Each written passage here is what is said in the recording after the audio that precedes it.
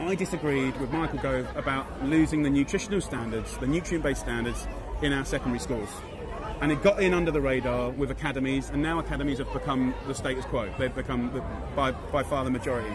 I think he's doing his best for what he believes in.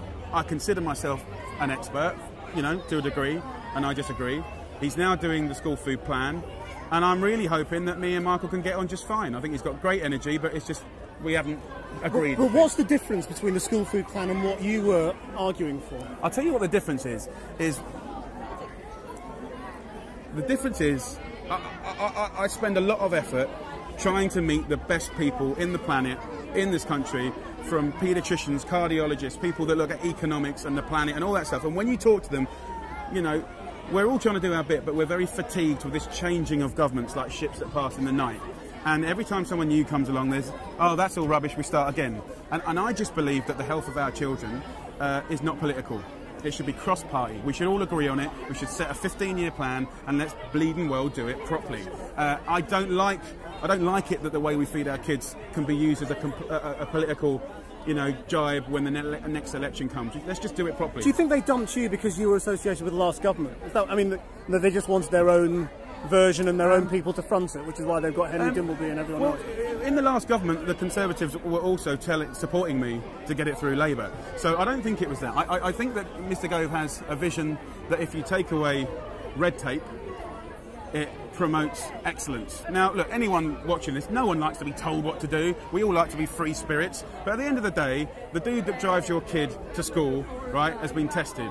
You know, he has to wear a safety belt, law. You know, the water that comes through the tap has checks, law. The nurses that look after our patients, there's standards to, you know, why at a time of an obesity crisis in this country would you take away the one thing where the most powerful use of the British pound, feeding our children 190 days of the year from the age of 4 to 18, why would you take that? Why would you dissolve those standards when clever, like, intelligent people have done it into a system that hasn't been invested in for 30 years? So I am ranting. At the same time, I'm kind of sitting here in a holding position because the Leon boys, Henry and John, have done a really good job.